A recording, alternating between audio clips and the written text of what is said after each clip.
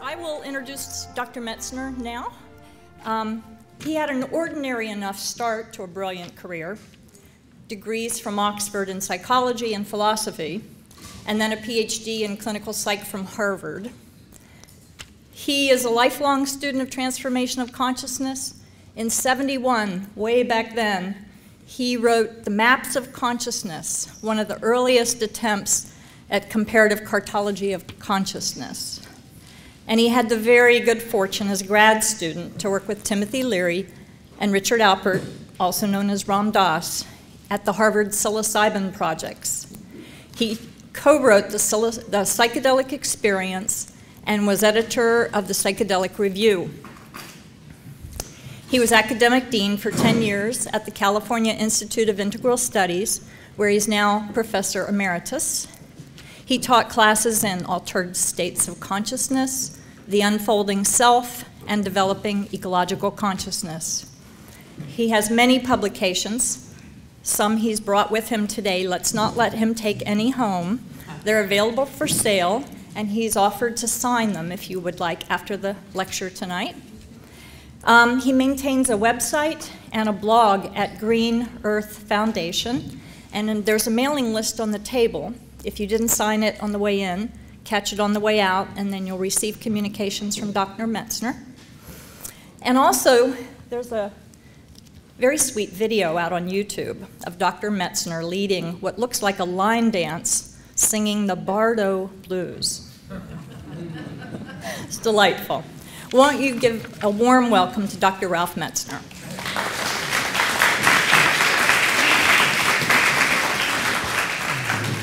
Thank you, Kathy, for that generous introduction. Can you hear me okay like this? This works? Yes, the video of the line dance, well, that was kind of an accident. Not an accident, but unexpected. It was at the conference honoring Albert Hofmann's 100th birthday, which was a conference in Basel, Switzerland in 2004, attended by about 3,000 people. Anyway, so the organizers asked me. They had all the speakers, including Albert Hofmann, up on the stage, and he was like 100 years old, but you know, he's a very upright and very strong voice, not at all frail. He did have a cane to walk, to help him walk, but he did it too. He did some of you may be familiar with this South American ayahuasca church called the Santo Daime. They take ayahuasca and they dance, it's a church. You know, it's like gospel, like singing. It's very rhythmic, kind of celebrating, honoring the divine. It's not like a journey where they go inside. They sing and dance songs and like hymns, like gospel. And they do 2 steps to the left and 2 steps to the right. It's very simple, kind of back and forth like that. So I have a recording of songs, and anyway, they used one of my recordings and translated it spontaneously into Santo Daime dance, and then got 2,000 people to get up and do it. It was great. It worked out well. See, because they had movable chairs. You couldn't do it in an auditorium where the seats are fixed. But I've since started to doing that sometimes in lectures, and people usually appreciate it, you know, because you're sitting in a lecture, especially at a conference, you're sitting for hour after hour after hour, and then you have a coffee break and talk with other people. But people really appreciated that they could kind of engage with some of the ideas and images and symbols while moving in a very simple way. So that was the story behind that little story. So, so my title, I want to talk to you because you're the Jung Institute and connected to Carl Jung, and it's an interesting thing. I was very influenced by Jung. I wouldn't describe myself as a Jungian per se in a strict sense. Jung himself actually once said, "I am not a Jungian, and I don't want to be one."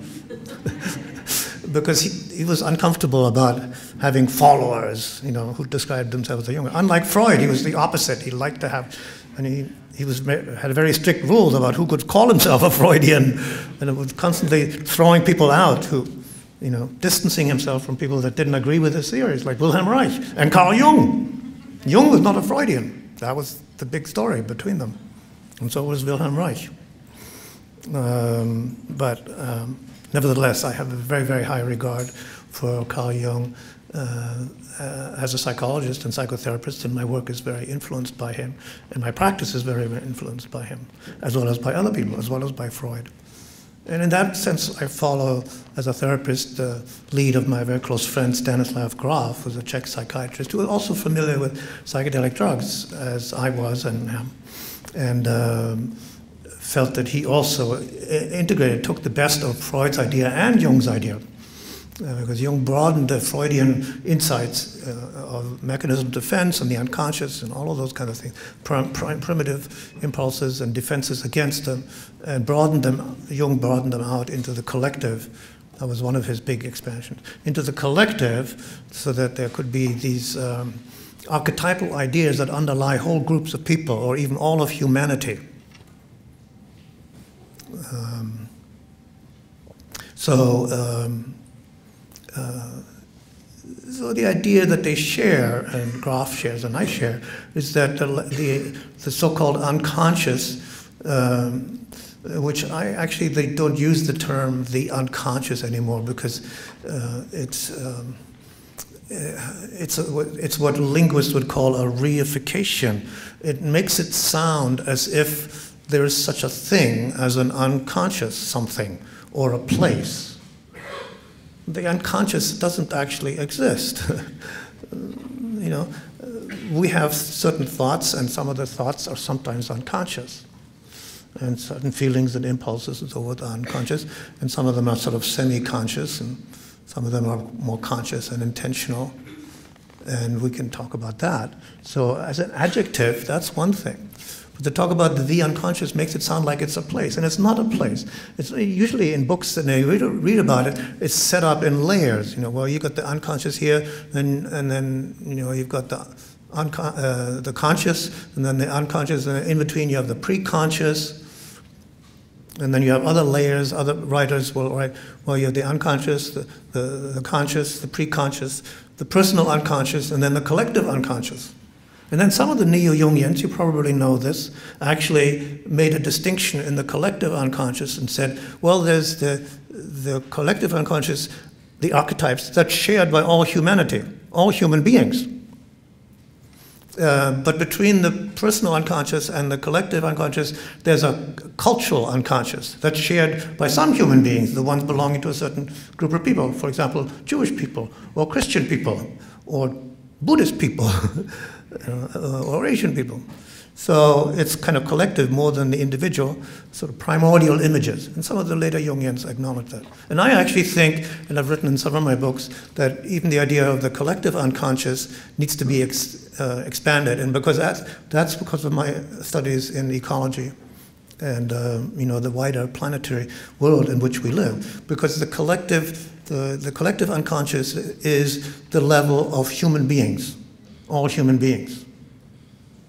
So beyond that, or below that, if you like, it's not really actually below anywhere, but beyond that is the consciousness layer that is shared among all animals.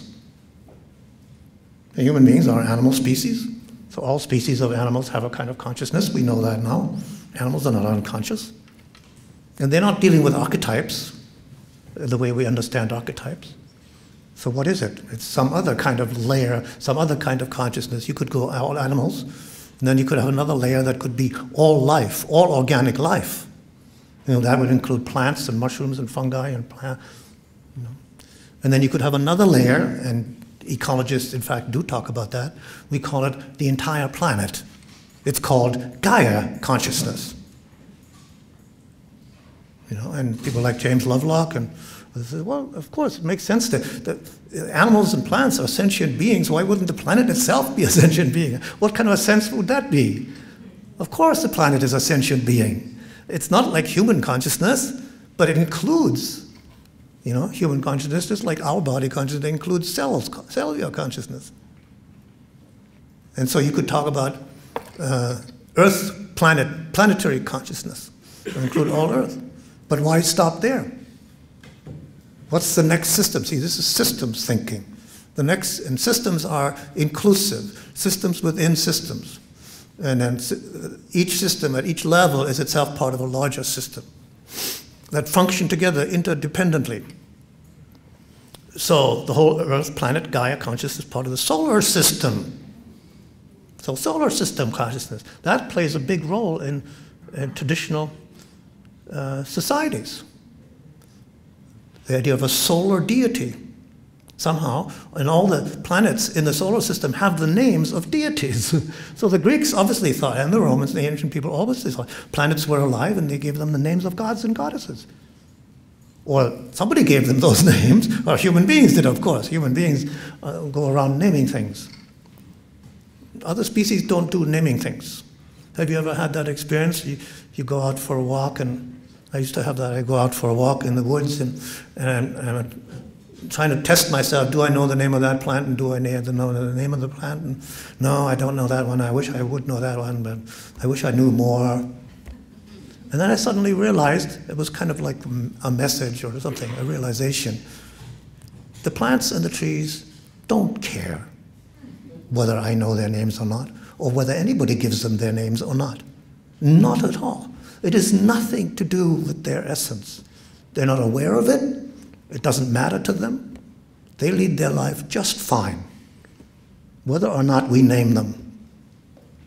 That was really interesting. It was a big relief. I didn't have to go around worrying about it. I don't know the name of this plant, nor do I know how it does all the things that it does, you see. I don't have any idea of how the tree manages to draw the sap up and how the cells do all their biochemistry. How much of us do we know? And yet, of course, we know, the scientists know, and they have their language to describing it.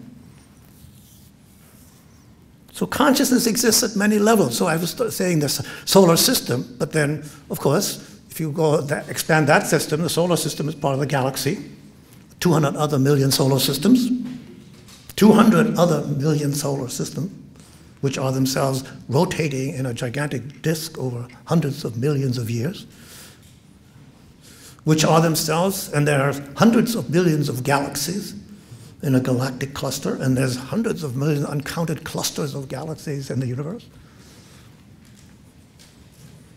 It doesn't stop, you see. When people talk about cosmic consciousness, universal consciousness, and then we are back to human beings. You could always expand through the different levels of the system. You could also go down the other direction. You could talk about the individual human being. You could talk about the organs in the body. So there's a heart consciousness, a liver consciousness, a muscle consciousness, a bone consciousness. Of course there is. And we become aware of it mostly when there's a pain or a disease. Or if we're practicing yoga, then they tell you to focus on your breath and become aware of your breath, and then maybe you become aware of your digestive system. You become conscious of these normally ongoing unconscious processes. And then you can go on down, and this is true in psychedelic experiences happens, where you can get down to the level of cellular consciousness. And people take ayahuasca and they tune into cellular processes. There's a Swiss scientist who's gone to taken biochemists and neurophysiologists to the Amazon and given them ayahuasca and tried to get them to describe their experiences in terms of the language of biochemistry that they know. So they were able to describe their experiences and have the vision that was relevant to their work, and they didn't, use like the native people use images of serpents and that kind of thing. They use their languages. They could say, "Oh yeah, I can tune." Jeremy Narby is a Swiss scientist whose argument is that the name of his book is, I forget at the moment. Anyway, his thesis is that he's taken the descriptions of the ayahuasca visions of the shamans in the Amazon and compared that to the statements of the biochemists and neurophysiologists and geneticists that are describing the processes at the cellular and molecular level and saying, They're the same thing. They're describing the same thing, and the language of their tradition, of course. So the idea of the expansion of consciousness, I like that concept. No, that was actually a term that Leary came up with, my old colleague at Harvard, to describe the effects of the drugs that later on were described as psychedelic. And I actually, and it was interesting, I only recently came across some correspondence between Leary and Albert Hofmann. You know, I was very close to Hofmann in his later years, but at the time, at the Harvard project, we also corresponded with him. And he really liked this was before the term psychedelic was kind of agreed upon for these substances like psilocybin and LSD that we were exploring. And then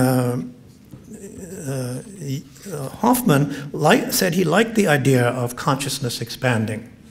But ultimately people came to use psychedelic, which is a kind of a made-up term suggested by Aldous Huxley, which means kind of something like mind manifesting. And the reason I now have started to, in the last few years, started to go back to using consciousness expanding is because psychedelic has in the meantime, and this is interesting from the point of view of cultural history. See, psychedelics now have accrued a whole cultural history. In fact, a really terrible cultural reputation, actually.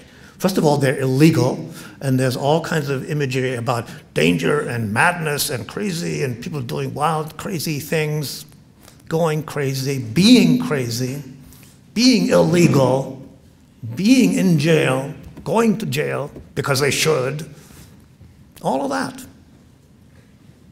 That was all nothing, that was nothing. You could have said LSD, XYZ, IBM, just 3 neutral letters, meant nothing. It's impossible to think back to that era, see? You could never do that now. So, and psychedelic has accrued other meanings.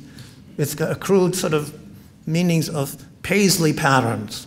In fact, my daughter, when she was like 9 years old, came back one day from school and said, "Hey, look at those colors, psychedelic, woo, woo." She had no idea what the origin of that term was. It's Paisley patterns. Well, I don't know if you've ever experienced LSD or psilocybin, but Paisley patterns is not the essential feature of an LSD experience.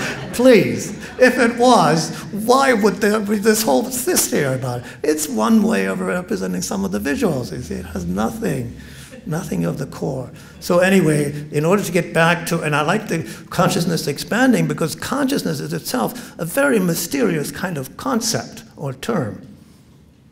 It has so many different meanings, at least 3 different essential meanings, which I'm not going to go into now, but maybe we'll have time. But for one thing, so people, it's kind of an abstraction.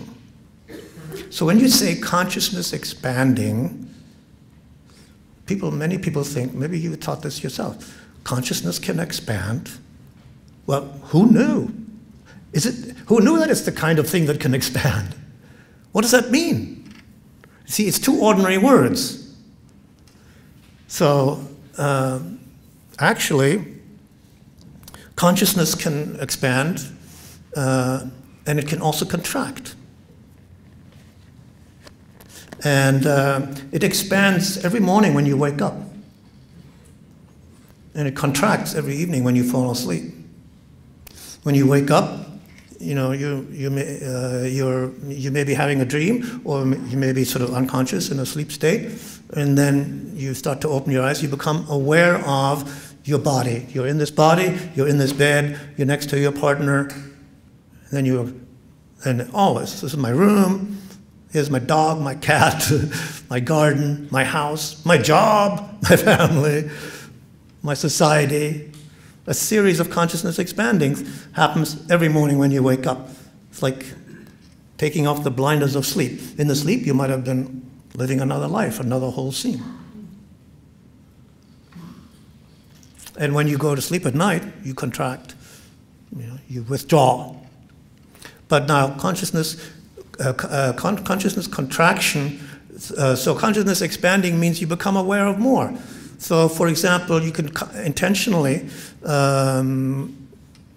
your consciousness when you go for a walk in the woods, whether alone or with somebody else, you're taking a walk, you're not focusing on anything. You're just walking around. And you're hearing the birds and the bees and watching seeing the trees and the clouds in the sky. It's a kind of a romantic, no particular purpose, just to enjoy the scenery like that. Now, on the other hand, let's say you have to perform a piano concerto, or you have to go for a job interview, or you have to operate a heavy piece of machinery like a car. You don't want to be expanding your consciousness. You want to be concentrating, which is a narrowing of consciousness. I mean, each one of you, and I'm concentrating actually right now on all of you, and I'm concentrating on the thoughts that I'm, verbalizing, and I'm concentrating on each one of you, and you're giving me the gift of your attention. In German, you say schenk die Aufmerksamkeit, which means the gift of attention. In English, you say pay attention. It's kind of interesting cultural difference between the German and English. I don't know. But in both cases, it means it's something that you give, that you do. It's not just passively taking in, you see. If you were just passively taking in, it's like being at the movies or something. It's not like that. And we got together because for which I thank you for this purpose. Now, but our consciousness could expand. For example, if there was a loud sound, an explosion, then we would like all go, oh, what was that outside? Or if a naked man or a naked woman walked in the door, we would like lose the focus on my talk, and you would say, what is happening here? There's some other story happening, you see. So consciousness can expand and contract all the time. If it contracts intentionally, or it contracts or expands intentionally according to our intentions, or it can also contract and expand accidentally when our attention is fixated. And when attention and consciousness is repetitively fixated, we call that compulsion and addiction. It's the difference between, an alcoholic drinking beer after beer after beer versus, normally you or I just drinking a beer occasionally, or wine or whatever like that. The difference is not in the drug. It's in the way that our consciousness, we let our consciousness be altered by the drug, according to our intention, whether we're doing it with intention and awareness and under our control, under our intention, or whether we're being pulled into an addictive, repetitive, compulsive pattern. Compulsions, addictions, obsessions are all in that fixated contractions of consciousness. If you've ever seen the film that was made by Richard Pryor, the comedian, where he described the progression of his addiction to cocaine. It's an awesome performance. I recommend that you get a copy of it, because he describes how he, increasingly got rid of his friends, told his friends to go away. His friends kept saying, didn't want to do anything, just the pipe, crack cocaine, just several times a day, just go away. Nothing matters. Friends come, no, nothing matters. Increasingly, just go away. Just leave me. Just like his whole world shrank more and more. I think we can all see in ourselves, or perhaps in people that similar kinds of pattern with addictive drugs or compulsive behaviors. It doesn't necessarily have to be a drug. It can be a compulsive behavior. So the general idea of expansions and contractions. And of course, from the point of view of psychological self-understanding and growth, you want to have the expansions and the contractions of consciousness under your own intentional. And and those of you that are therapists or work in therapy, you know that a lot of work in therapy is, freeing yourself from involuntary compulsions, addictions, like that. Okay. So if I press this. Okay, so these are two of my heroes, Albert Hofmann and Carl Jung. Jung was older, of course. He died in when did he die? 55, I think? 61. Albert Hofmann died in 2004 or 3.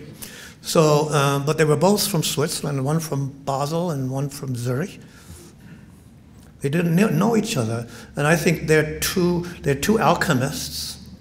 And Switzerland is the home of the largest concentration of alchemy. Basel is the, alchemical museum, and long tradition, centuries old tradition of alchemical experimentation. It's really interesting that their work was so interesting. But see, Jung did all these fantastic explorations of the unconscious layers of the psyche, and he wrote 4 of Jung's 20 volumes of collected works are about alchemy. They are alchemical texts. But he was not a chemist. Hofmann was a chemist who knew nothing about Jungian psychology. Nothing whatsoever. But in fact, he was not aware of this connection, of his connection to the alchemical tradition, until I talked with him about it. But he had a mystical vision when he was a child, when he was walking in the woods, and as a 9-year-old boy, and he had several mystical visions, but he had this vision of all of nature, and himself included, was one vibrant whole, where he felt completely encompassed, safe, protected, in his core and in everything. And he had no language to describe this. He said to himself, he had this thought, and he only told this story much, much later, 50 years later, that, I'll never be able to describe this or paint it. I think I'll become a chemist. Because in the vision, it was nature. And chemistry, matter. It was matter. Nature, matter. And chemistry was the science of matter. And it was when he accidentally absorbed through his fingertips, through supposedly some sloppy lab technique, which in itself is a kind of an impossible story. Swiss chemists are probably the most obsessive-compulsive people on the planet. I mean, they have to be. Think about it. Pharmaceutical chemist does not have sloppy lab techniques. It's just unheard of.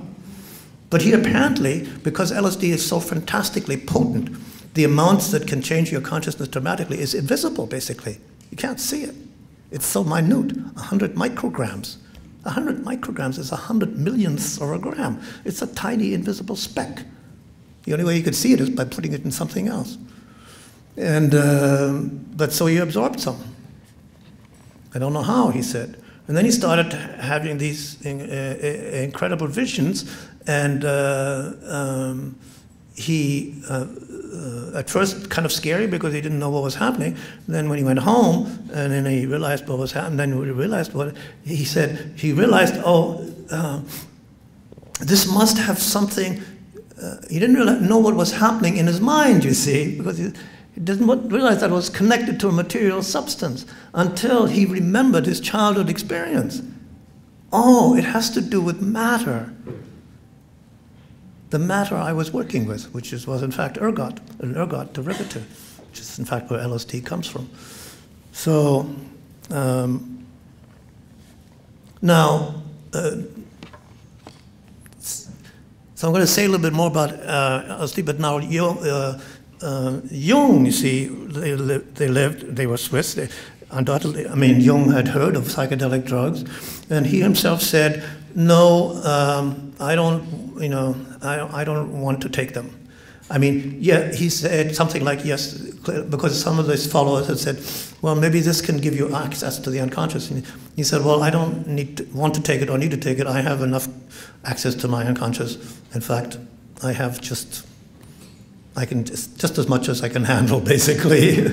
Well, as you well know, and some of you are maybe reading the Red Book, and where he described his many years-long experimentation, where he went into the unconscious himself and find a way to bridge from the unconscious back to his ordinary conscious life. Because that's the thing about psychedelic drugs. It's not just a matter of having an experience. Unless you can bridge the experience back into your ordinary life, then it's a waste, and it could in fact be dangerous. And at worst, it's a kind of, at the least, it's a kind of a distraction.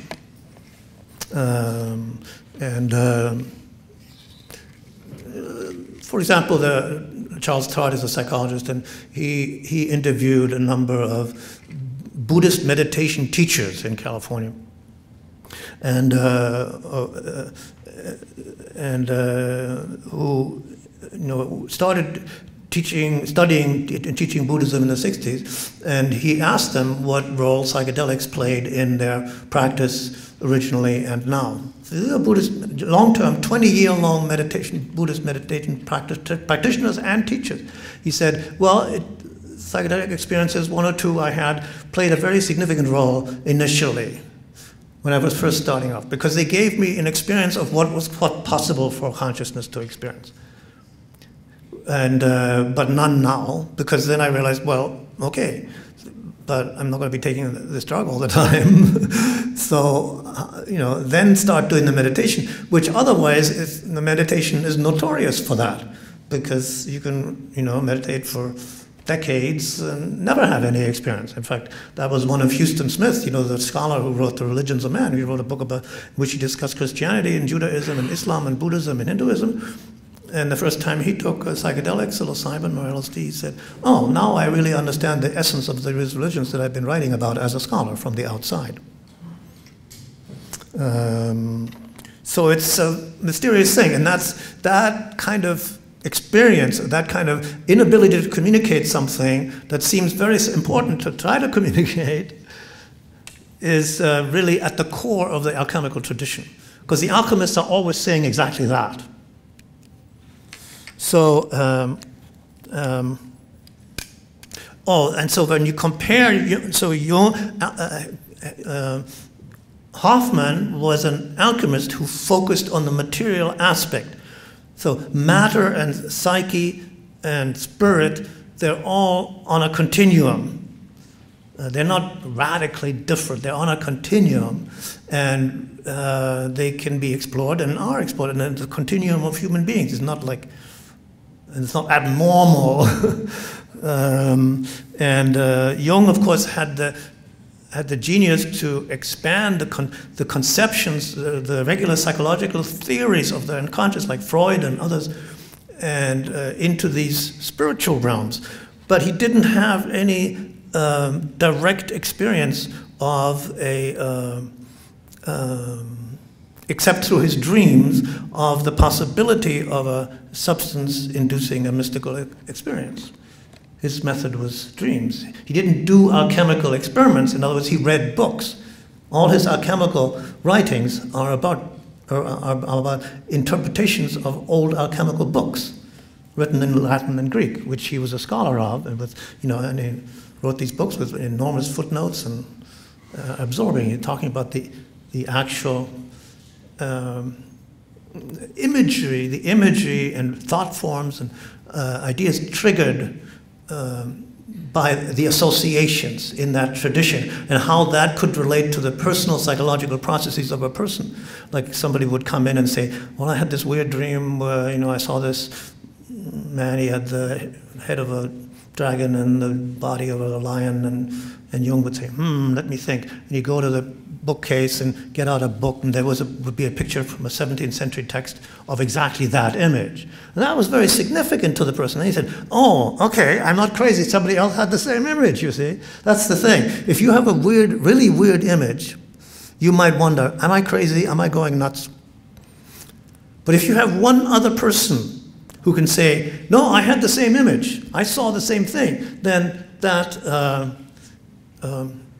means that gives it a little bit more reality. Do you see that? That's why I have a formula in one of my books. It says the subjective experience plus 1 equals objective. Subjective plus 1 equals objective. Then if you add plus 2, 3, 4, then it becomes more objective. Objective is basically shared subjective experiences. You can be objective about your subjective experience. You can be objective about subjective experience, and that is in fact what I think the science of consciousness needs to be, and which it is not at the moment. Because at the moment, the so-called science of consciousness limits itself to the material, trying to explain consciousness away in terms of brain waves and molecular patterns, which is one level, yes. Doesn't explain consciousness, however. That's why they'll never explain consciousness that way, because consciousness is not something that you need to explain. So let me go on. So this is, and I'm going to come back to the book, The Expansion of Consciousness, in which I talk some more about the alchemical tradition and Jung, but let me just also go on and talk about alchemy a little bit. And in this book, this is kind of the book in which I explained the process that I call divination, which is a kind of a fusion of psychotherapy. I'm a trained psychotherapist, but I also, psychotherapists, as you know, they primarily focus their attention on the past. And in recent years, a new profession has arisen called coaching, that helps people not so much to come to terms with their past, but to help to formulate and attain their goals and their aspirations in work, in family, in at every level, whatever, including spiritual. Divination to the past is essential to healing in therapy. For example, past divination in medicine is known as diagnosis. You diagnose an illness, you want to go whether it's physical or psychological. When did I get that infection? When did I get that poison, that injury, that wound, that trauma, blah, blah, whatever it was, Oedipus complex, whatever it was, in your past. That's for the diagnostic part, but then you want the prognosis, in other words, how to heal it in the future. Now, if you're doing visioning is sort of the opposite of psychotherapy. It doesn't matter what it's like, where am I going? Where am I going with my life? What am I going to do after I grow up? That's the child wants to know. In 5 years, says, I want to be a pilot. And so he's got a vision. Well, people go on a vision quest. Go to the wilderness and fast. Vision quest. What's my vision for my life? Oh, great spirit, the Indians pray, sing songs. What's my vision for? That's not so much a job. I mean, you might have a vision for your job as well. I'm going to be a stockbroker. My vision is to make $1 million. That's a kind of a vision. We might not think it's very spiritual, and maybe it isn't, but still, it is a kind of a vision. It's a goal. It informs the goal. It informs your actions. It's future-oriented, and it's open-ended. Because you don't know whether you're going to get, that's the one difference. You can access the past through memory, you can access the future through vision. The only difference is that the visioning is probabilistic, not the past actually happened the way it happened. Although you may have different interpretations of it, the future is probabilistic. So we all do that, visioning the future all the time. You have a vision, you're following a vision of your life, you know pretty well, almost 100% certain, but not 100%, but 98%. You're still going to be, in the near future, going to be living in the same house, married to the same person, with the same children, and the same job, and doing the similar kinds of things, pretty much, Now, you may start to go through periods when things are in upheaval, and then you don't know. Where do I want to go? Why am I actually doing this? For what purpose? So then you're asking yourself vision questions. And you may go and do have a vision quest, or may you have a vision. Like the Indians would go pray for a vision. But we might go to a consultant or family consultant and organizers and dreams, you see. There was a big insight that occurred for me about 10, 15 years ago when I was teaching about this parallelism between vision and vision in the future and memory and healing in the past, that it's like vision and memory are like two sides of the same coin, so to speak. In fact, I use the image of the Roman deity Janus, the two-headed deity, as a symbol of that process. If you're going to be doing the workshop tomorrow, then we're going to be working with this Janus principle a lot. We're going to do some processes looking into the past because it's a double, in both cases, it's a double process. You go into the past, but not just to relive the past. That wouldn't be therapeutic, would it? Just to relive the past, you could do that endlessly and it never really makes any change. You want to integrate the past into your present life and what it means for you in your present life and your future. Because like in a traumatic memory, for example, is one that hasn't been integrated. So you go into it again in order to be able to make it part of your own self-history, your own self-concept, in order then to be free to go on with your life and not be driving your car fixated in the rearview mirror and see what's coming behind you, to overcome you. And the same with the future. If you have a future vision, well, it's not enough just to have it. You have to do something with it, because if you don't, then what is it? It's like a fantasy. The fantasy is not the same as actually doing something, you see. It's kind of a substitute. So you have a vision, and then you integrate that vision into your life. The little boy who has a vision he's going to be a doctor, well, then he has to, when he grows up, he has to go to school and go to medical school and start practicing. Realizing, that's called realizing the vision. And realizing is the counterpart for the future to remembering. That's why remembering is one of my favorite words in the English language, because in the past, remembering is reconnecting. It's the opposite of dismembering. So when you remember a traumatic memory that's been forgotten or split off, then you're reconnecting something from your past history that you've been disconnected from. So, in the alchemical divination, accessing your spiritual intelligence, and you probably have heard the concept of the multiple intelligences. People say mathematical, verbal, spatial, kinesthetic, all the different intelligences. Educators and others know in learning, I think there are about 6 or 7 different. Musical is another one. Almost like specific modules in the brain for these different kinds of intelligence, rather than just one IQ. So, and I'm suggesting, along with some other people, that there's a kind of a spiritual intelligence is the intelligence that that you develop that includes the spiritual dimensions of life. And not, see, our mainstream sciences, including our mainstream psychology and social science, do not include the spiritual dimensions. And they haven't since the 17th century. That's part of the whole deal in the history of science that was made between the church and the scientists. Because the church said, you can't deal with spirit, that's our department. You can only deal with matter. And the scientists said, well, okay then. Because they wanted to keep their jobs and they wanted to keep their heads. Because if you didn't agree with them, like Giordano Bruno, he went to the stake. And Galileo knuckled under and said, because he wanted to say, well, the planet's moving. I saw it through my telescope. He said, and the priest, the cardinal said, no, they're not moving. Otherwise, St. Augustine would have said so, whatever. And he said, well, then, okay, if you're going to be that way about it.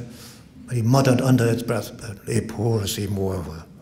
move. But he didn't let them hear that, you see. But they put him in jail.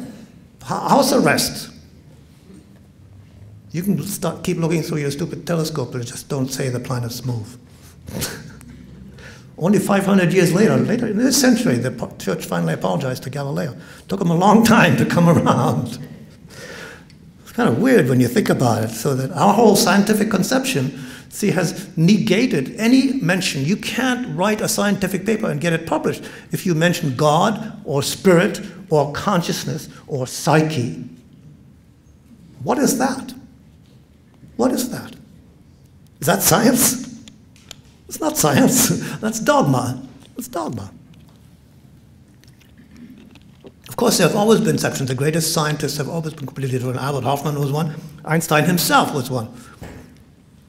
Einstein himself said, to me, the most significant thing is this sense of awe that we've at the mystery, the unknown. Not the known. The known is not so interesting. The unknown is interesting because the unknown attracts us because we want to know what we don't know. Isaac Newton, the same thing, often regarded as the most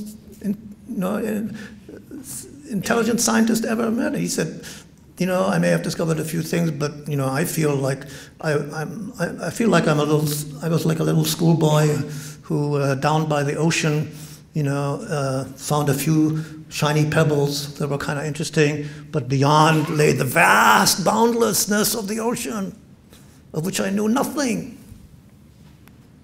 That's the true humility of a true scientist, see. So, accessing your spiritual intelligence for healing and guidance. Healing always related to the past, guidance for the future. Okay.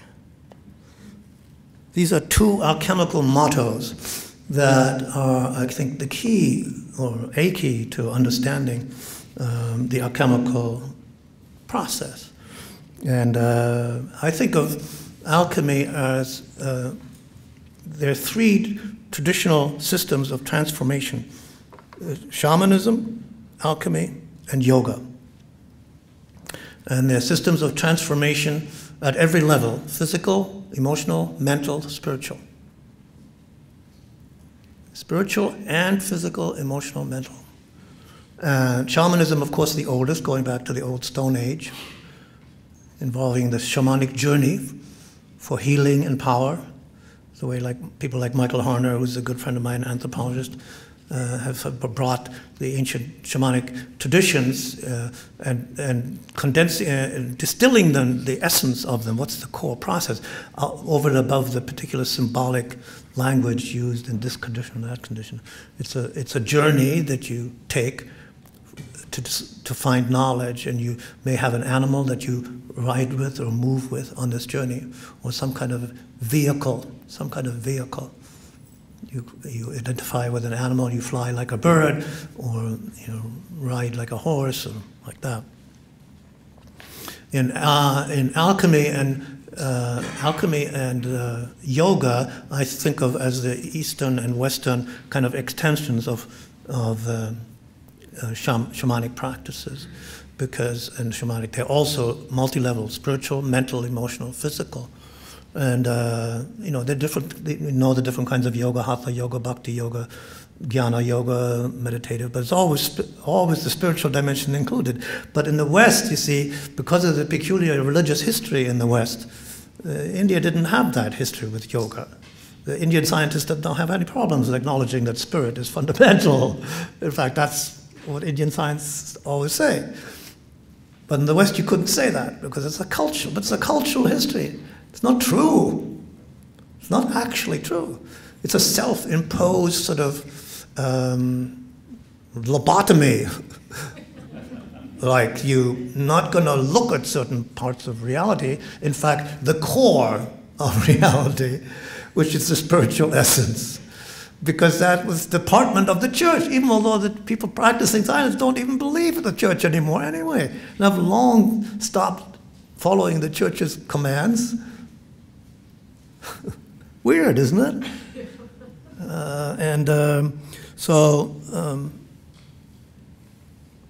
The alchemists then, and alchemy, so in the 17th century, the alchemists had to stop doing, who wanted to continue practicing alchemy, had to stop doing so, or else, get burned at the stake.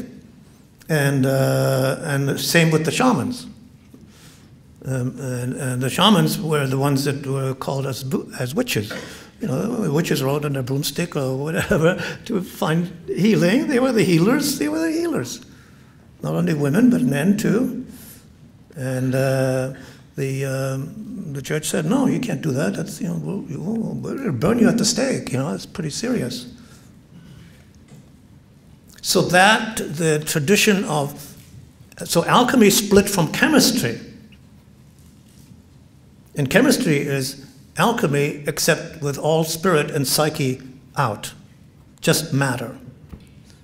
In the same way that astronomy is the same as astrology. It was originally one science, but astronomy is astrology with all the relationship of how the planetary movement relate to human consciousness and life on Earth X'd out. Because the planets are just rocks out there zipping around and not anything to do with the psyche or the spirit, even though the Greeks and all the others had been saying so. And Isaac Newton, the great chemist, it was in fact an alchemist and did alchemical experiments for 30 years. But, he had such a reputation, and he wrote all his stuff in secret. See, that's where the alchemists disguised everything. They wrote it in a secret language, so that only they amongst themselves could read their stuff. And the people from the Inquisition couldn't read it. They saw it was just nonsense.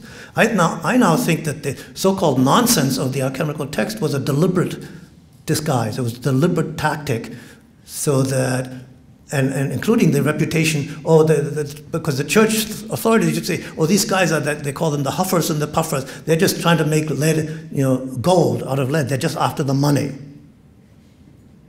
And that obviously can't be done. It's obviously stupid. It's impossible. And therefore, they're just greedy, stupid people like that. And the alchemists sort of accepted that reputation because it meant that people left them alone, except for the people that actually knew and wanted to practice what they were practicing. And they didn't talk about it. They talked about it in a secret code. So they had to write these books. They couldn't publish in the scientific journals of the time. They had to write it in secret and pass it along in secret. And then, of course, in the course of time, many of them also would forget the language, and so a lot of the language is kind of garbled, but also not, as I think I'll be able to show you. So these two core alchemical mottos, one is natura naturans, is nature being natural. Nature doing its natural thing. Nature being natural. And that's, the core of a core healing tradition, stream. It's going back to Hippocrates, going back to Indian. The healer doesn't do anything. He just strengthens the strengthens the body's own natural healing capacity, regenerative capacity. That's what the body does. Through nutrition, breathing, exercise, plants, massage, whatever. This natural means strengthening the body has its own. The human being has its own natural healing, regenerative capacities. Just strengthen it, natural ways. That's a very honorable tradition that exists to this day. Various like herbal medicine, homeopathy. Homeopathy is a classic example of Indian medicine, Chinese medicine, acupuncture. It's the same idea. Just stimulate the meridians. Stimulate the body's own natural healing energy. The body knows how to heal itself. Of course it does, otherwise it wouldn't be here. It wouldn't have evolved if it didn't know how to heal itself. It doesn't need interventions except in very few cases. If you have a broken bone, then you have to set the bone. Then the body heals itself. You put the bones back together and they'll grow together. But the alchemists also had another saying, and that's opus contra natura. Opus is the work. So opus is like the alchemical term that corresponds to, in shamanism, the journey, the shamanic journey. The core process, the core method in alchemy is the opus, the work. So the work is consciously and intentionally working with the psychochemistry of your being, the multi-level chemistry of your being. And yes, the alchemists did take medicines, and they didn't make powders. But they also meditated, and they also consulted the planets. Paracelsus, did astrology. Like Indian doctors to this day, they consult the horoscope of the patients. A lot of the shamans in Asia too, also they do combine shamanism with astrology, horoscopes. And so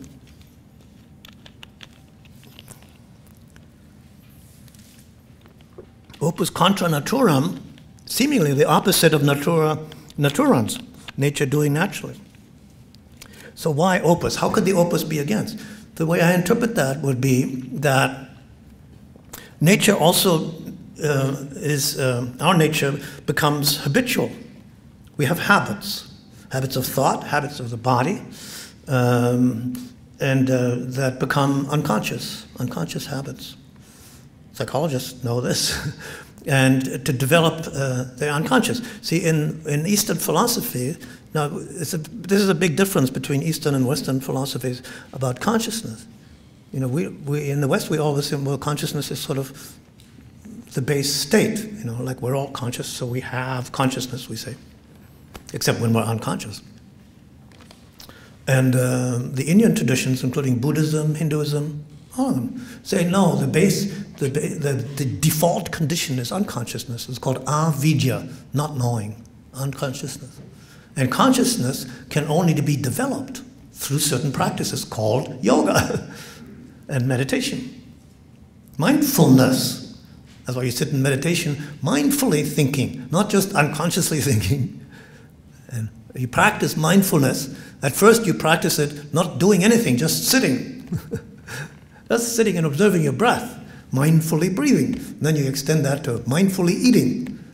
And then you move up to, as you get better at it, mindfully, consciously thinking about things. Very difficult to do. So it's a very different way of thinking about it. So the opus, the way that I think of the opus is like in inertia. The inertia principle in psychology and consciousness means there's always a tendency to run down and lose consciousness. Not being attentive, not attending. Else, how do things happen, right? How do accidents happen? How do we spill wine on our clothes? How do we crash into another car? How do we lose our temper and start hitting somebody or yelling at somebody? Not conscious. We're slipping into unconscious. So opus contra naturam means like it's like the Sufis and people like Gurdjieff. Like you challenge your own unconscious tendencies and wake up, self-remember. Gurdjieff used to say self-remember, remembering who you are. Would you do the kind of would we do the things that we afterwards regret if we were conscious? No, obviously not. That's why we have to say, I regret. I'm sorry I did that. I wasn't thinking. I'm sorry I did that. I wasn't thinking. I forgot myself, we say. We forget ourselves all the time. So that's the idea of the opus contra naturam. So both are true. Both are mottos that are appropriate. Okay. So here's one of these mysterious images in the Alchemist that appears in an alchemical book, I forget which one, 17th century probably, Body, Mind, and Spirit. But I think that's a cover. What I think, the way I interpret that image, I mean, body, mind, spirit, I think is it's a disguise. They put false labels on their images. This has to do with developmental psychology. This encourages you to look at the life cycle. It's a young man, a middle-aged man, and an old man. And this is similar to the very frequent images of the triple goddess. The goddess as a woman, as an old woman, as a crone, and as a young maiden. The goddess imagery, the triple goddess is much more widespread somehow. The triple god is much more rare, but it does appear, and this is an example of it. Except they don't call it that; they call it that's something about body, mind, and soul. So. But the alchemical images, the image itself speaks for itself, you see. And the people who had been trained and been studying the tradition would know how to interpret it and look at it as guidance for the thing. But it would be guidance. Look at the life cycle. And that's why in my book on alchemical divination, I have a whole chapter on looking at the life cycle. The stage of life that you're in, the kind of work that you do. We have these three, you can think of these three main stages. The youth stage, which is up to the Saturn return. Childhood, adolescence, up to the Saturn return, which is the late 20s, 28, 29. Planet Saturn, which is time, comes back to its original position. And then that's the period of growth and development in your life. You're learning and growing, expanding consciousness, and developing your capabilities and skills and interests, and gradually becoming more independent, building new relationships like that. Then 30s, 40s, and 50s, roughly, and this is very rough, of course, it's not always like that. Then you're like the mature age, you're a functioning adult, people get married, have a family, start practice, finish medical school, finish law school, start practicing. Very different changes. The Saturn return. In my workshop, I often ask people, and maybe may do this tomorrow, to think about the Saturn return in their life, the period 27, 28, 29. That's 3 or 4 or 5 year period. usually without exception, always without exception, I would say, the most fundamental turning point in everybody's life. In terms of where they live, who they live with, what they do, how they spend most of their time, like that. So that's, and then the elder phase starts at the late 50s. You see the second Saturn return, 58, 59. So then the 60s, 70s, 80s, 90s, and beyond, the elder period. That's, again, different from the middle period.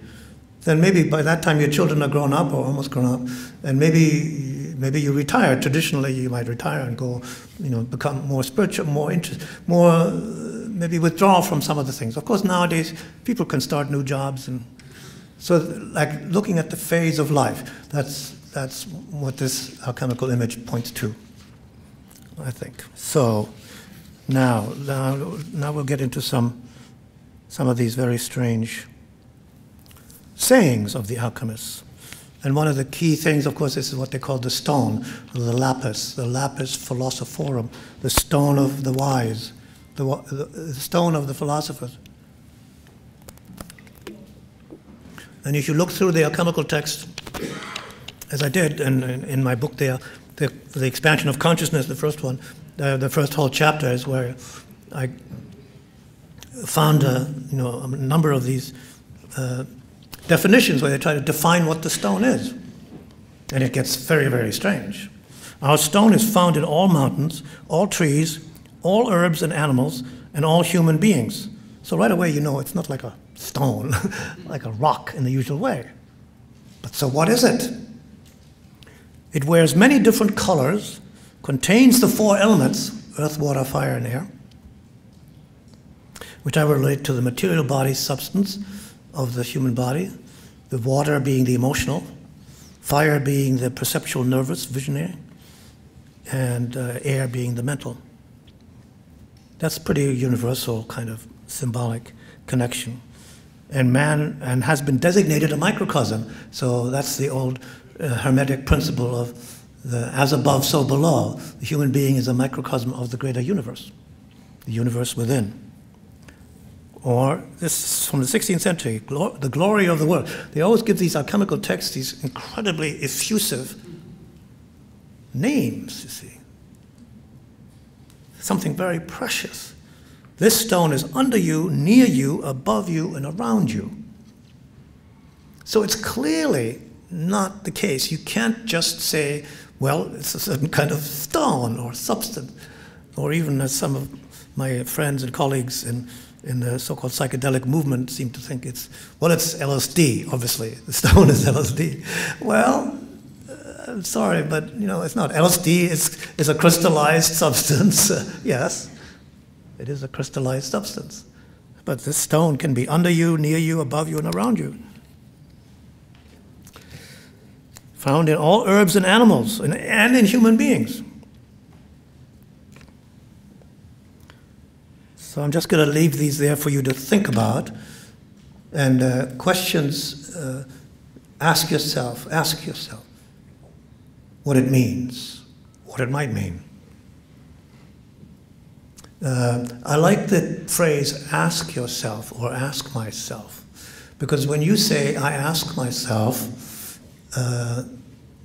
you realize that you assume, you think, you believe that there is a part of you that knows more than you do. Right? Otherwise, why would you be asking yourself? You're asking somebody who knows more than you do. You're asking your higher self, as we might say. It's like, or the ego is asking the self. And when you ask, you make yourself receptive. That's why I think questions are more interesting than answers. Because when you have the answer, then it's like you close the book. You finish the research project, you close the book. Oh, okay, now I know that now, put it in the shelf. If you ask a question, then you are still searching. That's the whole thing about Zen, right? The Zen guy says, go, meditate. What's the sound of one hand clapping? The guy comes back and says, well, it's so-and-so, and Zen master gives him a whack, says, oh, that's not it, go meditate some more. Every answer he gives, that's not the answer, because there is no answer. The point is to ask the question. So questions open you up, keep you searching. Okay. Hermes Trismegistos. Now there's Hermes the god. Hermes the Trismegistos is this kind of legendary, semi-legendary figure, a high-level initiate. He lived, who knows, Egypt. Nobody knows exactly when. Maybe second, around the turn of the millennia, 3rd, 4th century, before, after. Nobody knows exactly. Obviously, a whole school. He initiated a school. It's a school of the Hermetic tradition, which is also the alchemical, is the Hermetic tradition. And it's a secret tradition. It's an underground tradition. You don't talk about it. The reason you don't talk about it is not because you want to, you love secrets per se, or is because it wouldn't be understood, which is in fact the case. It wouldn't be understood unless you go through the processes that would help you to understand it, you see. Because it involves practices, like yogic practices. You don't really understand it. It's like, chemists talking to one another. It's hermetic, because if you're not a chemist, you don't understand it, the language. You don't know what they're talking about, what the experiences are, what the observations are that they've made.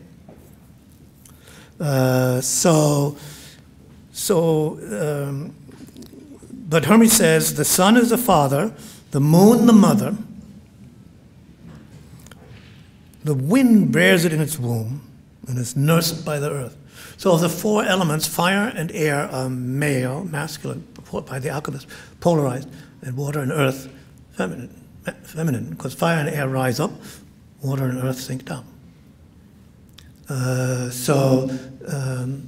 In psychological, you say in terms of the 4 functions, I would say air and fire corresponds to thinking and intuition, and water and earth to feeling and sensing.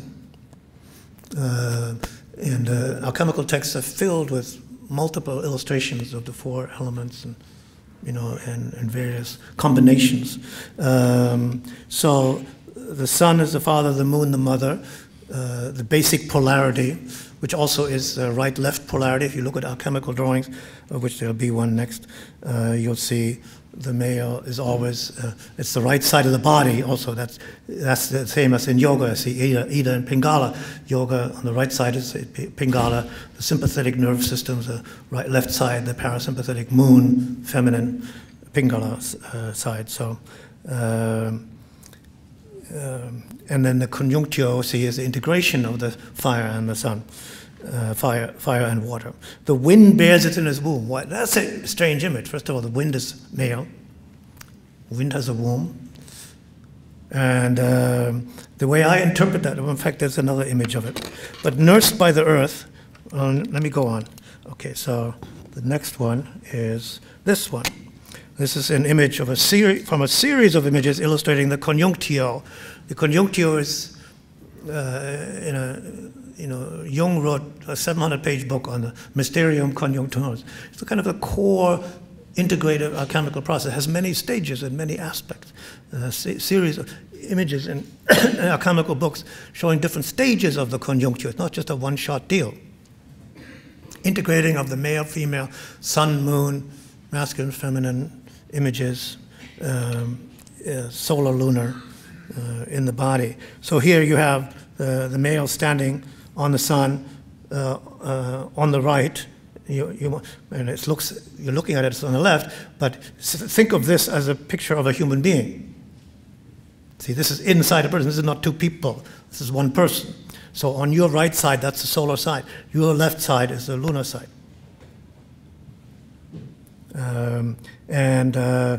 Each and she's standing on the moon. He's standing on the sun, and then they're giving each other their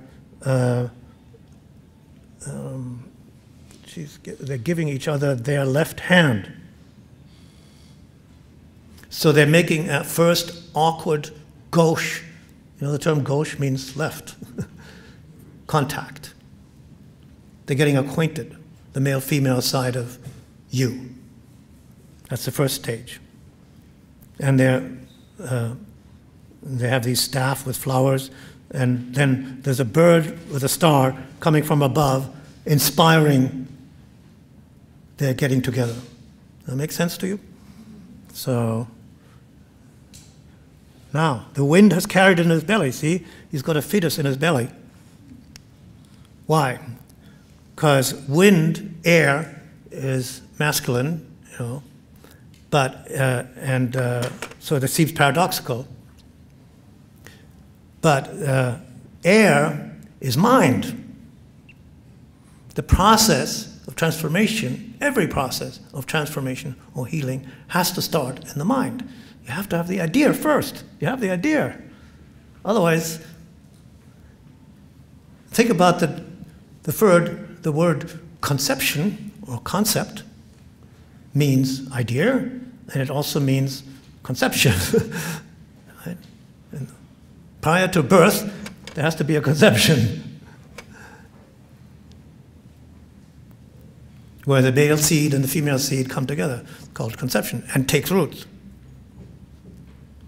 If you want to do anything, even self-transform yourself, become enlightened, you first have to have the idea that you want to be enlightened. This is not going to happen accidentally or sort of by the way. Obviously, it's like the intention in the mind. So that's how I would interpret that image. The wind has carried it in its belly, and its nurse is the earth. You have the idea, but then you have to nourish the idea of transformation. In this case, the idea of transformation or enlightenment. You have to nourish it, feed it, protect it. It's not going to happen by itself. You can have the idea and never do it, then the idea just goes flying off like some other idea.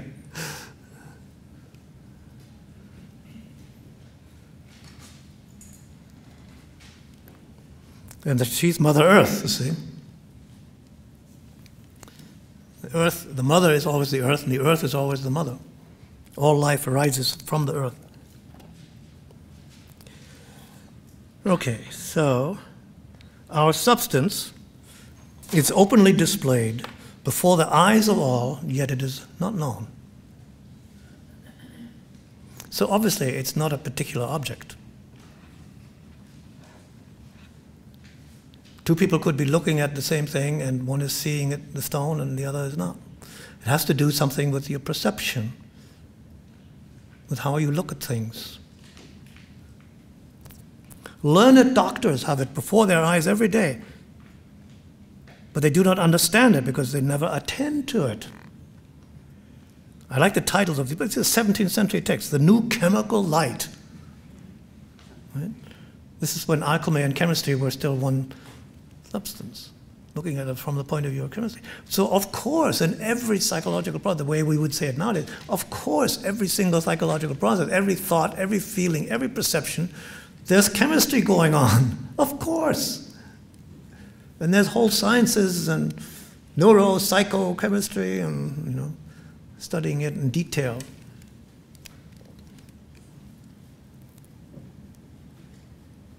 But they study it only with the external methods. They don't study it in themselves.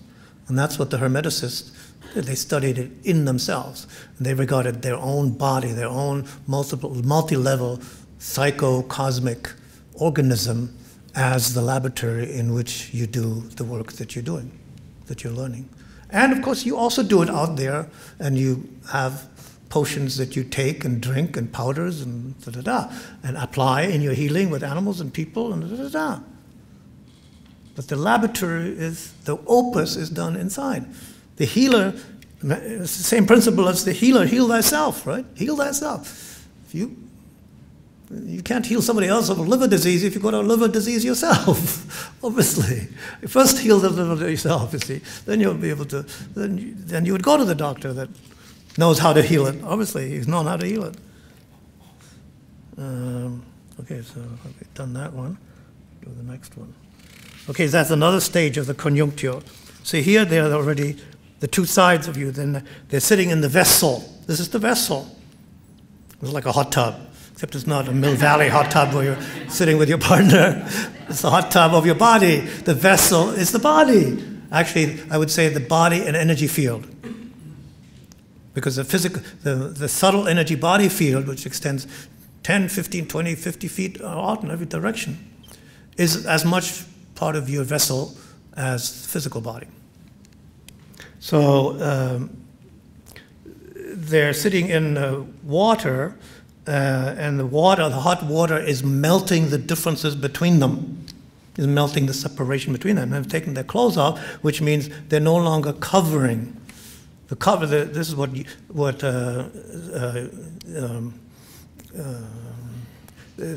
yogic traditions call coverings.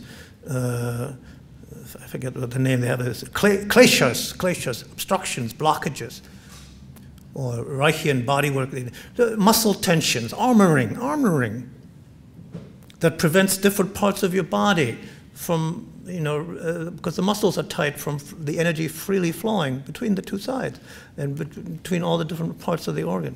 So you're sitting in a hot tub using the warmth and the heat of the solutio, what the alchemists call this process, the solutio, which means dissolving the tensions. In order to allow these two core energetic male, female, yin, yang, sun, moon, parts of your being come closer together. And notice here it's the right hand of one to the left hand of the other, left hand of one receiving the right hand from the other. See, this is a much more closer conjunction of the two. And now this thing, the stone, is extracted from you. So that shows very clearly it's something in you. Something physical, psychophysical, cellular, who knows. You are its ore, like a precious metal extracted. Has to be, like gold has to be extracted from the ore, not until it is. When you have experienced this, the love and desire for it will be increased in you.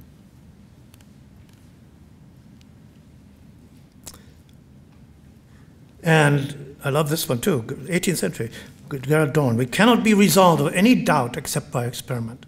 See, these people were real true scientists. Don't take it for granted. It's not a matter of belief. Test it out yourself. See for yourself. Practice it. The point of yoga is not to put forth some theory. Same with shamanism. Test it, apply it, use it. And there's no better way to make it on ourselves.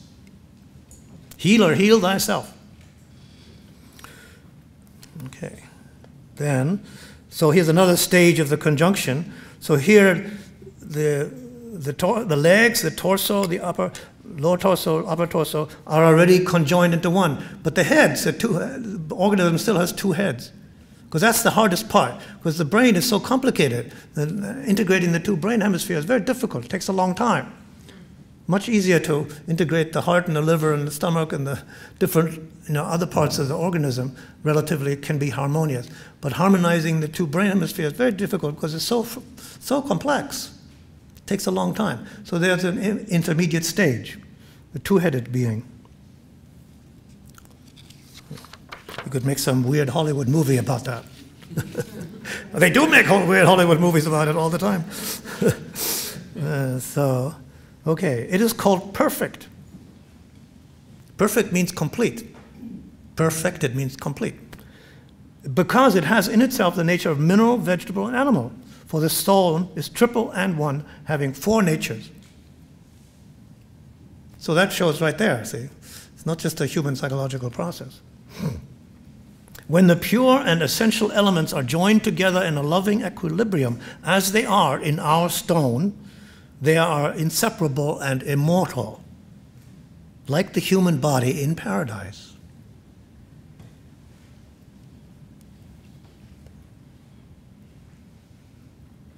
See, you can see all kinds of questions that arise.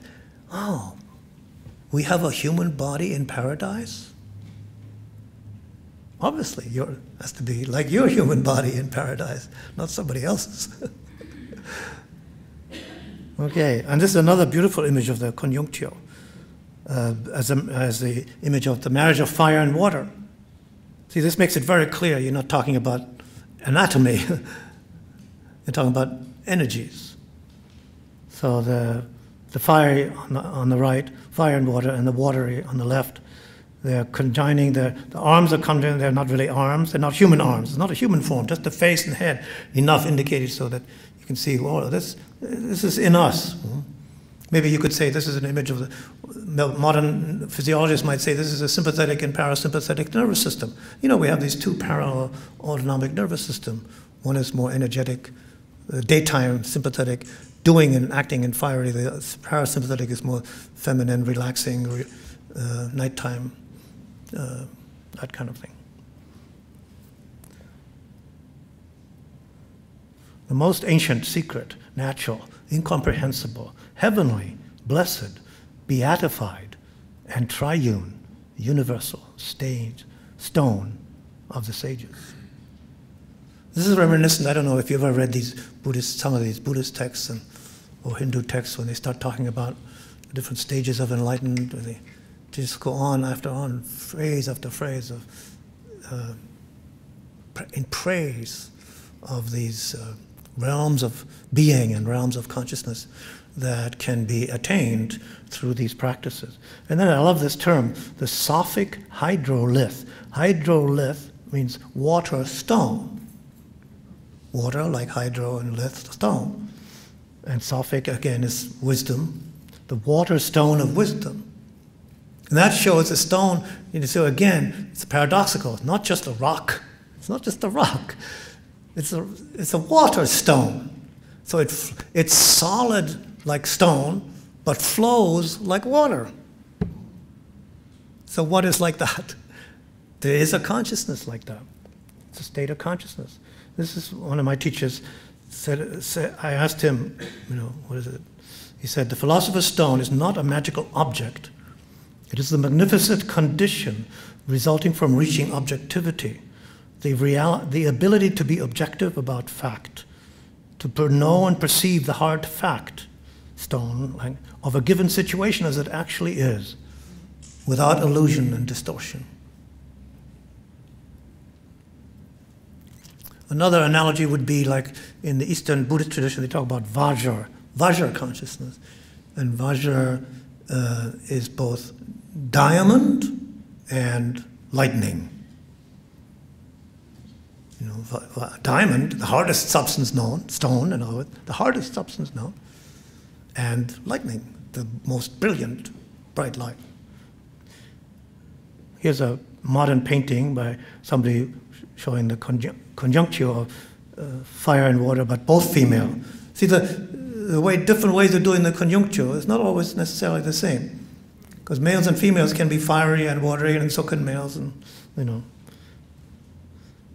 This is a Janus, the Roman coin. The Roman used the imagery of Janus looking in the two directions as the imagery of I interpret that as being, it was the coin of the realm. And Janus was the gatekeeper of the gods, who sat at heaven's gate and paid attention to who was coming and going. The gods and goddesses in their various excursions, Janus always knew. And it's the month of Janus, it's a root for January, the month of January, the winter solstice. And the turning point of the year is also the root for janitor, the gatekeeper, the doorkeeper. He sees you where you're going. And it's a coin of the realm. You pay to cross the border, pay the customs man, pay the border crossing, pay admission, pay the price. This is just another chemical image showing the threefold division of, in this case, a threefold division of the body energy field. Usually having, like in Taoism, you have, the way I think of it, it's the head, upper throat head is one thing, more thinking awareness. The middle part is more like heart, abdomen, heart awareness, feeling awareness. Lower part, abdomen, pelvic, more like sensory body kind of awareness. And the alchemists have those kind of triple images, very, very widespread all over, including all the Buddhist stupas, with the cube and then the sphere and then the triangle. Anyway. And this is from my book, The Alchemical Divination. So This is the way I work with the traditional chakras in the middle, but like the Taoists, I talk about 3 chambers: upper chamber, middle chamber, cave of the heart, lower cauldron, pelvic abdominal area. And then there's centers in the legs. There's not just 7 chakras. I mean, there's 11 or 13 chakras depending. And there's chakras above the head and below the feet. But this is the idea. And the energies in each of these main chambers is slightly different, and you work with them all, balancing them, refining them like that. And this is an alchemical image. This is just a kind of mysterious image. Just to give you an example of, I forget actually which text it was, some text from the 17th century. They talk about, they have these 4 balls of fire standing in a landscape, and it says, the only text is, a 4-fold fireball controls this work. Okay, here's how I interpret that. That's the text. Atalanta Fugiens, 1618, 17th century, early 17th century. This 4 balls of fire is a yogic process, working with fire in 4 main segments of the body. The 3 main segments that we just saw, the abdomen, pelvis, the middle abdomen, the middle chest area, the throat and head, and then one above the head. So it's a alchemical emblem describing a yogic process. But see, this is how the alchemical practitioners would pass their yoga. They couldn't actually describe it as an actual practice, because then the church would be down there breathing down their neck and busting them and putting them in jail or burning them at the stake. So they just made it symbolic. It's just a symbolic picture, you figure it out. And what gave me the key, what finally confirmed for me the key, is the outhouse. See the outhouse next to the lowest sphere? It's the pelvic. That's like a little key that's built in.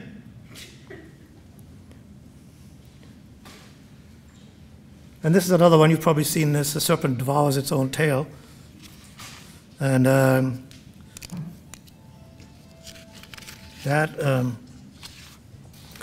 serpent is an energy, the serpentine. Kundalini is called a serpent. It's kind of the energy that goes around this, goes up, the Kundalini is supposed to go up the spine from the root chakra to the crown chakra. But in the Taoist tradition, they have a completely different tradition. They have, yes, there's an energy that goes up, and then it goes up the back and comes over the top and goes down the front. That's what they call it, up the back, over the top, comes down the front. There's a meridian that comes down here from the nose and goes down to the pelvic, and then there's another meridian that goes up the back, over the top of the head, and they both meet there, as you can see here. In the upper image here, the Ouroboros image. The governor vessel yang goes up, the energy goes up the back, and the yin conception vessel goes up the front. And they meet at this point, the point of consciousness, above the upper lip, point 28. This is where I had a revelation, because I had a friend of mine and we were talking about this work, and she's an acupuncturist, and she pointed out that this point, where the 2 channels meet, the yang governor vessel from up the back, associated with heaven, and the yin governor vessel, conception vessel going up the front, meet at that point. And that's the point called the point of consciousness. You stimulate that point in acupuncture when somebody's unconscious, or drunk, or in a coma.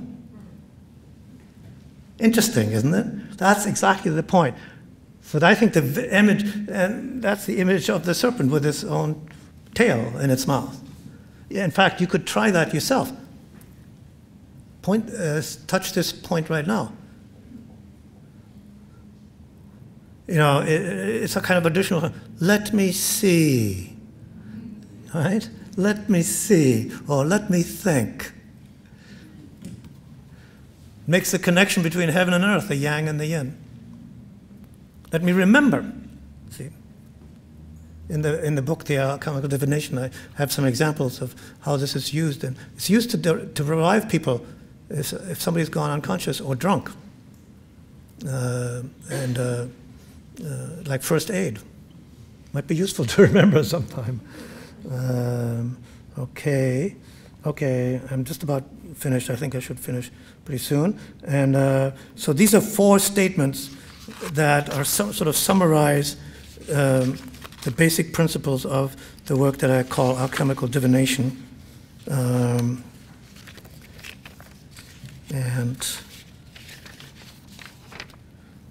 it has to do with memory, as I mentioned, memory going into the past, but integrating it, bringing it back to the present. So intentional memory with conscious integration is remembering and leads to healing and increased wholeness. Unconscious memory, like without integration, is flashback, regression. Somebody's suddenly back in their childhood trauma and acting from that. It leads to hopelessness or useless nostalgia. You just say, oh, you think about the good old days when I was happy and didn't have to worry about a thing. My parents took care of me, whatever. Intentional vision with conscious integration is inspiration. Inspiration means spirit coming in. And leads to realization and creative expression. In creative expression, you make the vision real. Unconscious vision without integration is fantasy and leads to loss of faith and pointless distractions. Now, not to say that fantasy is bad. If you have a fantasy and then you write a book about it, like what's that book series called? Harry Potter, and become a millionaire and write dozens of books and inspires people and gives great stories. Absolutely, that's a way of realizing that vision. Or compose music or paint it, and so that's completely different. But if you just think about it, someday I'll do that, and it leads to loss of faith and pointless distraction. People don't know, what am I doing with my life? I'll go to this thing and go to that thing, like that. So that's the idea. So with that, I thank you for your attention. And I'm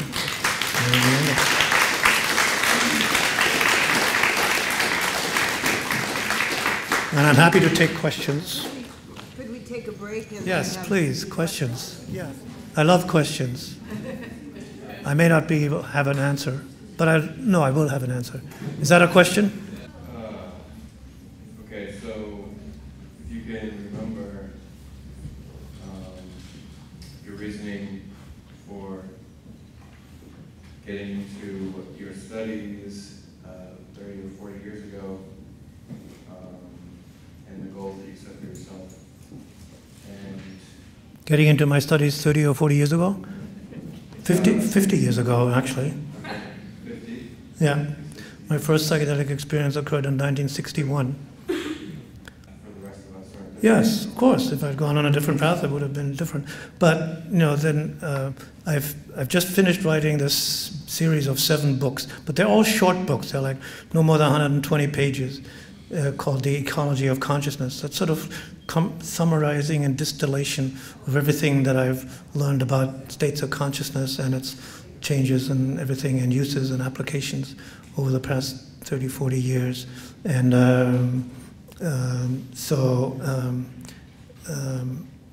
that's what I would, that's what I've been doing. So it's impossible to give a short answer to that question. But we also, Ram Dass and I also wrote a book that's a more personal book. It's a kind of a more autobiographical statement called Birth of a Psychedelic Culture. And what that was written and published about 3 or 4 years ago. It's a form of a dialogue, conversation and also includes about a 5-year period from early 61 to about 66, when we started the Harvard Psychedelic Project, and then for a while we had this community of people continuing our studies, but no longer under academic auspices at Harvard, but this intentional community in the mid-60s, early 60s at Millbrook, New York. Oh, they really want us to leave. And so that sort of is more the human story, you know, of that period and historical. Although, you know, there have been a number of different books written about that, the Harvard Psychedelic Club, and which has sort of the attitude of, oh, well, people did these crazy things and took drugs, and aren't we sophisticated now that we're no longer doing that? And that's sort of the mass culture image of the 60s. You know, it was like a wild and crazy time where people did these wild and crazy things and took these drugs, and look how bad that was, and da-da-da, and aren't we now so much more mature? That's all false. That whole story is false, completely false. What actually happened was there's a split in the culture. There's a mainstream culture of medical psychiatric research which was basically stopped cold for 20 years and is only now starting up again in a very, very small scale. But in the meantime, hundreds of thousands, if not millions of people went underground. And I no longer use the term counterculture because this underground, I use underground culture. It's not counter anything. It's not opposed to mainstream culture. It's just underground because it prefers to stay hidden for exactly the same reason as the alchemists stayed hidden. Because people have this weird thing, they actually prefer not to go to jail or have their heads cut off, you know? It's strange. They'd rather go on. The underground psychedelic culture is thriving and is doing very well, thank you. And some of the underground, you know, emerges into above ground books and publications and writings and scientific research and like my books and other people's books, many books. And many people doing, you know, their own individual or group, small group research for spiritual healing and creative inspiration. And of course, there's also misuse and there's recreational use, of course. That's a different thing. It's a different aspect of culture. That's always going on. And I'm not saying it's good or bad, it's always going on. Of course, there's alcohol, and there's alcoholism, and there's people using opiate drugs for pain control, and there's people, you know, smoking dope for whatever, and there's marijuana wars, and, you know, it's a big aspect of our culture. So, it's an amazing, but one thing that's very clear is that these consciousness expanding substances or consciousness modifying substances, and I don't include the stimulants and the depressants. I mean, they tranquilizers, sedatives, or stimulants like cocaine and so forth. They change consciousness, yes, but not in the same way. The psychedelic consciousness expanding drugs like LSD, psilocybin, mushrooms, mescaline, peyote, and some of the newer ones like ayahuasca and so forth. It's a completely different category of drugs. In fact, it's a category of drugs that can't be defined as a category. That's the thing, people can't even agree what the name is for them. And you can't answer the question. Like when when a person, you know, who has no understanding of that culture asks, well, what does this drug do? I can't answer the question. Well, I have to say, well, it depends on the setting, and your history, and the personality and intentions of the person who's giving it to you, if anybody, what you're trying to do with it, if anything. And if you just want to, and that kind of confusion extends even to the internet. You go on the internet at sites like Arrowwood, and you'll see, you know, I tried this drug, I've tried all these other ones, and, you know, there's BBC, FIZ, all these numbers and so on, just to see what it does. And I feel like saying, well, actually, the drug doesn't do anything, really. It doesn't do anything. The question is, what are you doing with the drug? Why are you taking it? And that'll help you understand, you know, even people who are relatively sophisticated and have a lot of history, they still don't often get that point with these drugs. Now, with the stimulants and depressants, it wouldn't matter. If you take a stimulant, amphetamine or something, no matter what your set or intention is, you'll feel a little bit stimulated. Same with the tranquilizers. But not with these drugs. That's why it's so hard to explain. And that's exactly the reason why it's always been esoteric. And will probably always remain esoteric. Because it'll always be misunderstood. Oh, you guys are just taking drugs. Right? I can't tell you the number of times I heard that accusation. Oh, you guys are just running around the woods dropping acid. Ha, ha, ha. Why should I take you seriously? Now, that doesn't mean that there weren't people running around in the woods taking acid. Of course there were. And the alchemists, the same thing. Oh, you're just the huffers and puffers, right? Trying to make gold, trying to make money, right? Selling drugs. We'll put you in jail for selling drugs. So people are sitting in jail for 30 years just for selling LSD, mescaline, cannabis, drugs that never hurt a single person. Crimes without victims. How about that? Crimes without victims. We have crimes without victims. And I think, see, I agree with the libertarians in that regard, not in some of the other policies which are sort of nutty. But they say your personal drug use and your personal sexual relations are your business and not the state's and nobody else's. And crimes without victims ought to be taken off the books. Of course it's illegal and should be punished to give a drug to a minor, to give any drug to a minor, or have sex with a minor, or without, to give something to anybody without their consent, explicit consent, and put them into safety. And we already have lots of laws on that thing. But for consenting adults, it's not the state's business. I think it'll always, but you know, that's a political question. And it's a political issue that's very much alive, but as we know, look at the marijuana wars going on now. And yeah, you know, I salute the state of Washington. They're pioneering. Did you study under Ludwig Wittgenstein at Oxford? Did you ever study with him? I studied people, Wittgensteinians, yeah. I never met the man myself. Did he ever, to your knowledge, do a linguistic analysis of consciousness? Did he ever study the word and go into it like You ever study what? The word consciousness? He was a linguist. I don't know. You'd have to read his books. I'm not a Wittgensteinian philosopher, there, you know. And I studied linguistic philosophy, but it's not my field. Just wondering if you would give us a little synopsis of the if days. A little synopsis of the if days? Well, when are we supposed to be out of here? Well, actually, The Birth of a Psychedelic Culture is the book to read. If was this organization, International Federation for Internal Freedom, that, you know, Leary, Albert, myself, and a group of other people, half a dozen people, including Houston Smith, a religious philosopher, started to sponsor research with psychedelics after Harvard stopped the research. You know, the research was sponsored by Harvard at first with psilocybin. And then Harvard no longer wanted to sponsor it, and psilocybin was no longer legally available.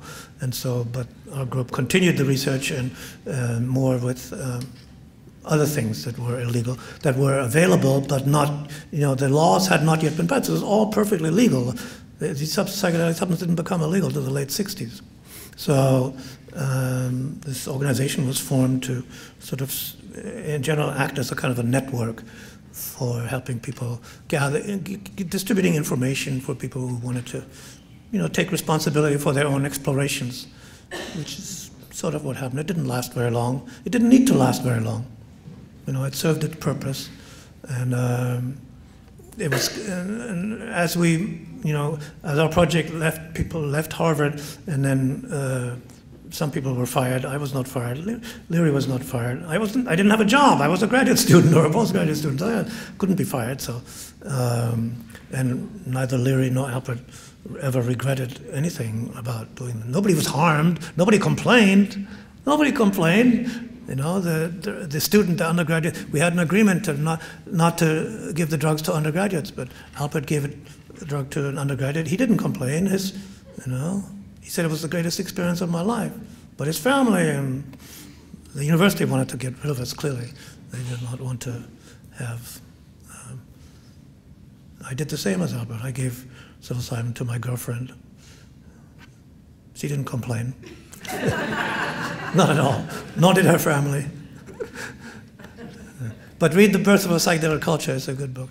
In general, all my books, if you didn't get one here, they're all on my website, which was on the thing there, greenearthfound.org, and including some of the other books that I've written that, that I didn't bring with me. So, but Birth of a Psychedelic Culture is an interesting book, and it's open-ended. In other words, we don't say, oh yeah, like the Harvard Psychedelic Club, we said, oh, well, that was a regrettable period when people did these crazy things. And I'll say, no, the story is not over. This is just a particular episode of 5 years. Humanity is a work in progress. Yeah, humanity is a work in progress. And so is the so-called whatever psychedelic movement, if it is a psychedelic movement, which has many aspects. It's like a mushroom, It's like a fungus that has lots of some of these fungi, fungi are the largest organism on Earth. They've got fungi that extend 50 square miles under the ground, one single organism. This is vast fibrous network under the ground, invisible, in the soil. One organism. We don't know anything. We know so little, We know so little. And we're always thinking of, we know so much. The wrong things, the wrong things. Yes. I was just curious, I don't know if you mentioned this in the lecture, I might have missed it, but do you think, I was wondering if you're feeling right now that there is a resurgence in psychedelic usage, because I mean, personally, I'm just hearing of a lot of people really starting to experiment with ayahuasca. I've heard some branch of the government or some people are, I think, using MDMA or ecstasy with PTSD, with soldiers, and I'm just really getting surprised. I don't know if Yes, no, there's an organization called MAPS, Multidisciplinary Association for Psychedelic Studies, which is an organization that sponsors and raises money for a number of research projects, and they're doing a lot of really interesting. There are maybe a couple of dozen, Richard, very useful research projects going on, by government approved and not government funded, by the way. To get the government approval to do them is one thing. To get the money that has to be raised privately, no government agency is going to fund it. But MAPS does that, and there's a number of different projects. The two main areas that I think show the greatest promises. One is the use of MDMA in the treatment of trauma, post-traumatic stress syndrome, like war trauma, for example. This is an enormous problem. There are something like 500,000 military people from the different American wars who are suffering from PTSD, untreated, uncured, who commit suicide. Do you know that military people and ex-military people commit suicide at about 20 a month, every month, right now, even as we speak? And MDMA is the only treatment now. It's not a treatment that's available.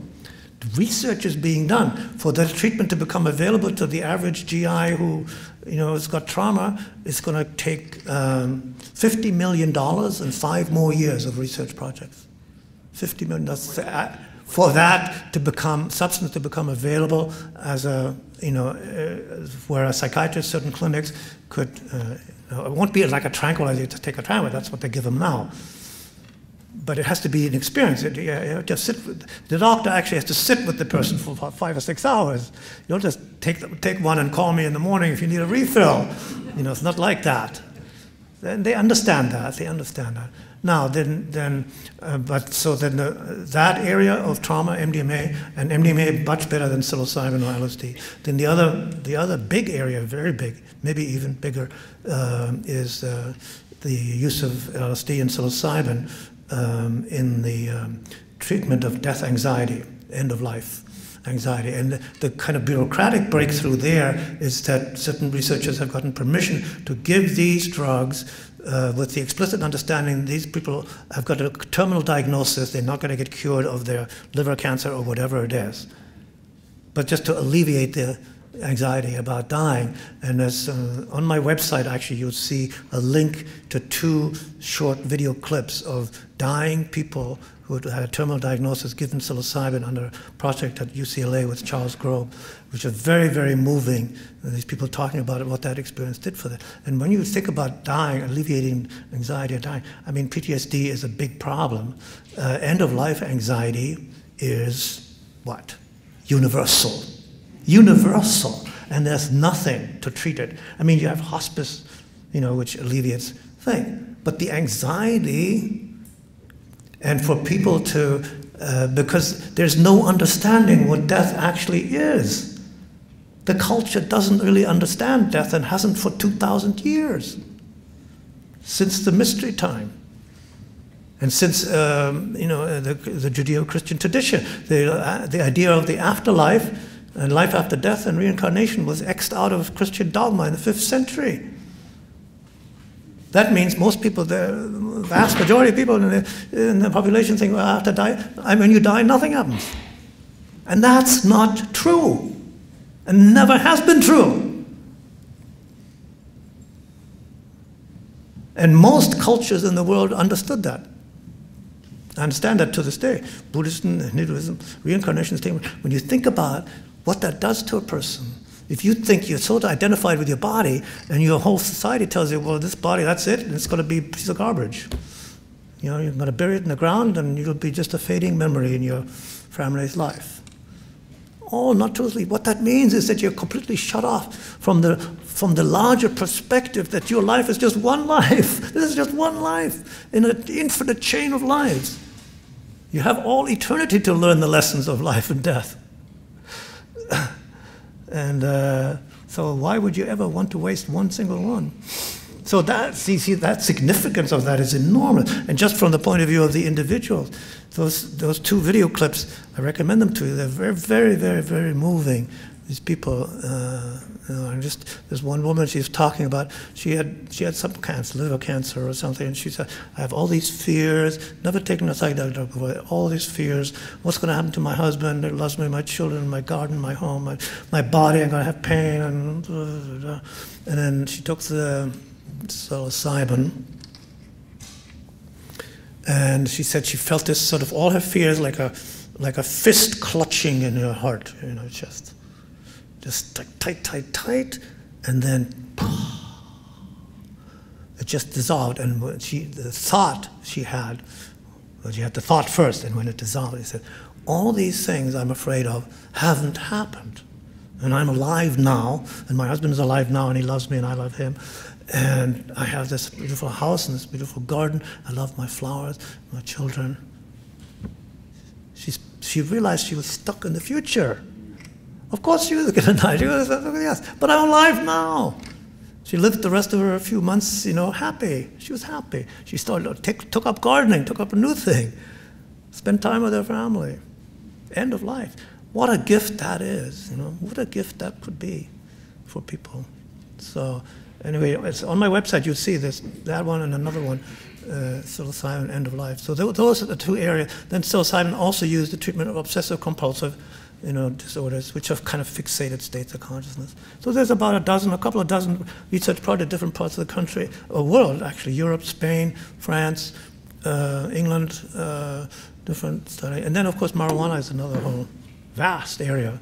Marijuana is a psychedelic, but it's also, it has some psychedelic features, but it's also, a very versatile herb and heals all kinds of really serious chronic illnesses. It actually heals certain forms of cancer. Not just alleviates the pain of cancer, it actually heals them. So there's a lot to do and a lot of things to get involved in. But all of that is above ground, and underground, of course, is another whole story. In my books, I'm talking more about the underground, but I'm also talking about some about the above ground. One more, maybe? Yeah, just time for one more question. Okay. Following along on that,